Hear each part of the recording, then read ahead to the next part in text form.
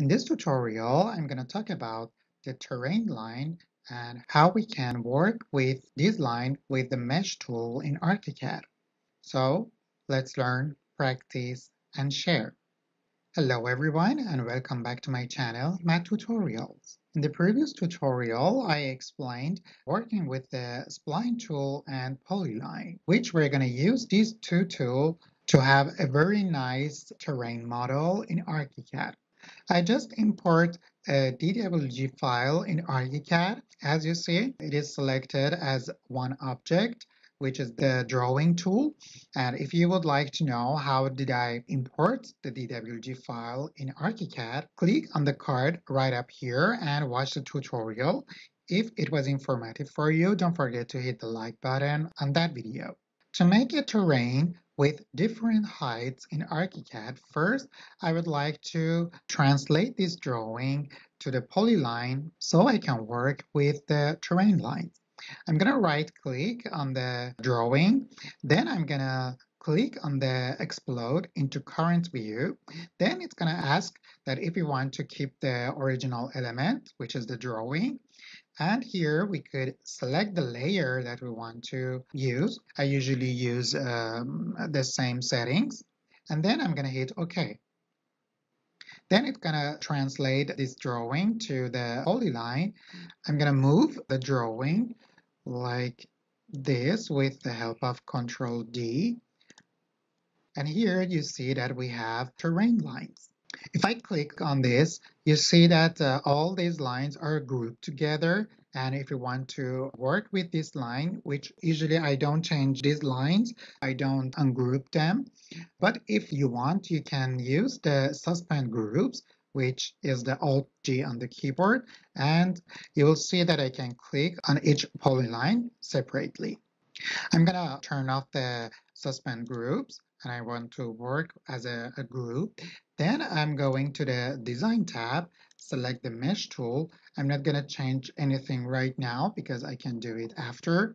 Then I'm going to select the Rectangle method and I draw a rectangle or square like this. For better result, it is better to not drawing the mesh at the corners or at the side of the drawing because we want to be sure that this terrain line is passing the limits of the mesh. Before starting drawing these lines, I'm gonna select the mesh tool and I'm gonna give a thickness. It doesn't matter. I just want to see it on the 3D view, so it needs a thickness. Then I'm gonna click on the 3D view and we see a square or a rectangle of the mesh. As always, we can change the materials of the surface. I would also like to change the side of this mesh to the earth material, like that. Then I go back to the plan view. I'm gonna select the mesh tool while we are selecting the mesh that we want to draw this line on. Then I'm gonna start drawing this line by hold down the space key on the keyboard and use the magic wand. I'm gonna click once. I'm not gonna change anything here because the best result we could get is on the fit to user ridges. Then I'm gonna hit OK. And I'm gonna do the same thing for other lines. So I'm gonna just click and hit OK like this. As you see, I didn't change the original drawing, which the lines are different. As you see, the colors are different. Basically, they are different lines. If I suspend this group, as you see, these are different parts. But when I use the magic wand on these lines, it will select all the lines. It doesn't disconnect the lines on this point. So we don't need to redraw all the train line to prepare for the mesh tool. I'm going to continue with these lines.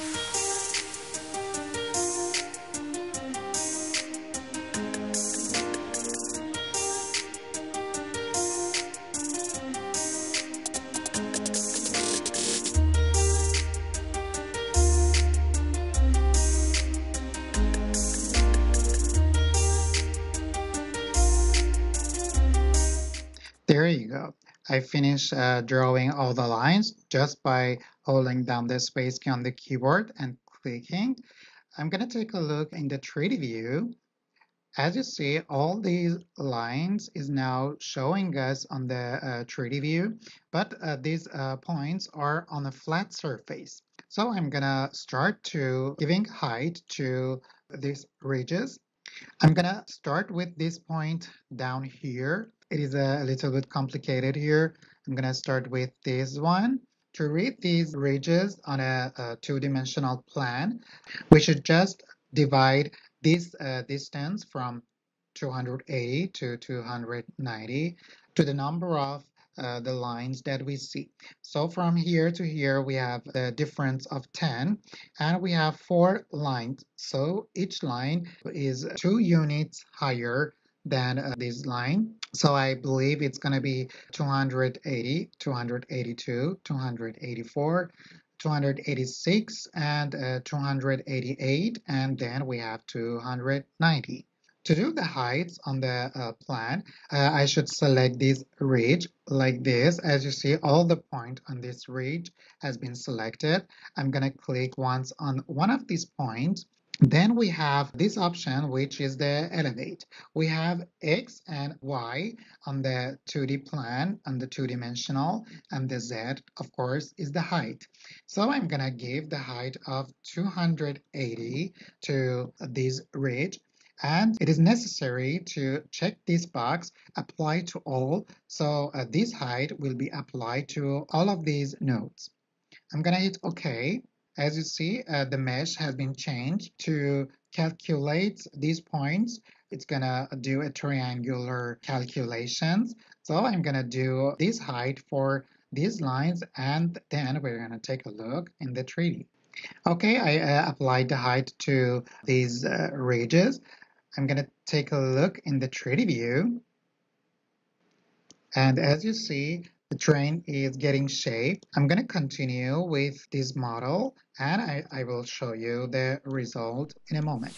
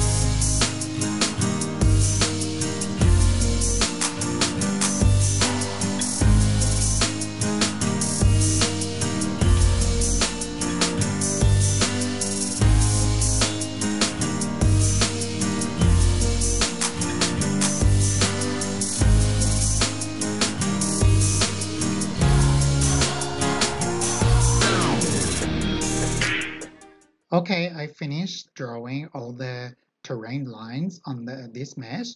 Now let's take a look in the 3D. As you see, we have a very nice terrain with not a harsh slope.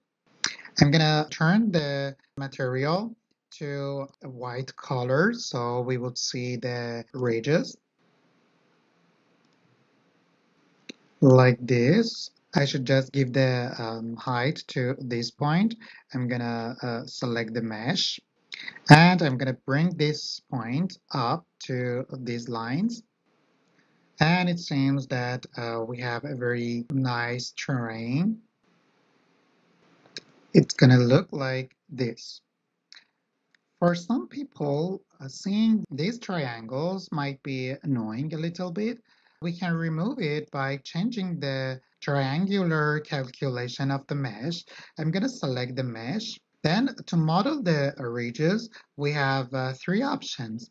All ridges sharp, which is this method. Then we have a user-defined sharp. If I click on this, it will be sharp only on the ridges. and not on this surface between the ridges.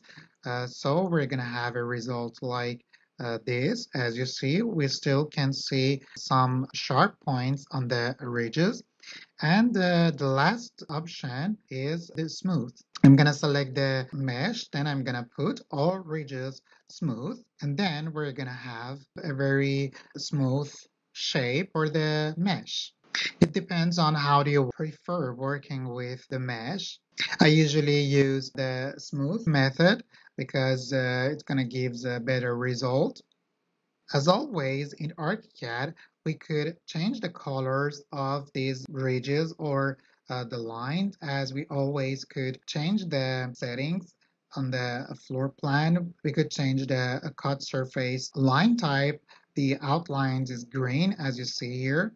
Also on the plan, if I turn back to the plan, you see that we still have these ridges, but we cannot see it because I set the ridge to a white color. If I turn it to something gray, we can see the ridges as gray. The last option that I would like to mention in this tutorial is we have three types of structure for the mesh. We could have only the surface of the mesh and not have the sides like this. So we could see only surface. As you see, I have another line. So I turn back to the two-dimensional view. Then I'm gonna select these ones, and this one is 352. This one is 354. Another option is just to have the sides and not the bottom, like this. The bottom is open. I don't know where we can use this type, but I always put it on the closed bottom, like this. It seems more logical to me.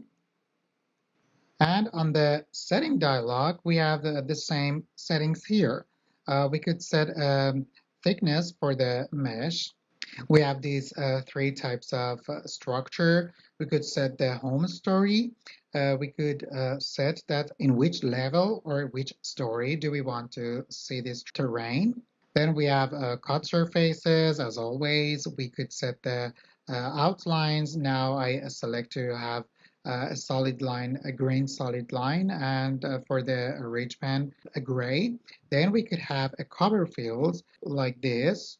And as a default, it's set to the grass cover field. If you want to make another cover field, you can click on the card right up here and watch the tutorial. I explain it very well how you can create your own field. Then we could select the surface of the mesh, and for the 3D appearance, I prefer to put it on the smooth as I explained. This sharp one, we will see all the triangles, and the best result is on the smooth. So this is it for this tutorial. Thank you for watching my video. Don't forget to hit the like button if you learned something new. And if this is the first time that you're watching my tutorials, don't forget to subscribe to my channel. There will be many more tutorials in Archicad and other applications that benefits the architects. Also, if you have some question about working with the mesh tool, please write it down on the comments. I'm gonna read all of your question and answer them immediately. So have a nice day, everyone. Take care. Bye-bye.